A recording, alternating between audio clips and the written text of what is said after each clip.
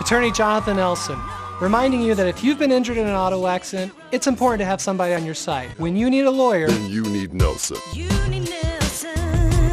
3 people, including a Nye County Animal Control officer, were assessed for injuries after a crash at the intersection of Basin Avenue and Linda Street around noon Tuesday.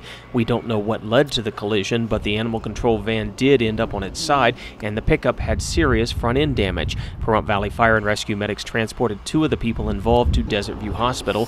No animals were inside the van at the time of the crash. The intersection was closed while crews cleared the vehicles and debris from the intersection. Nevada Highway Patrol is handling the investigation.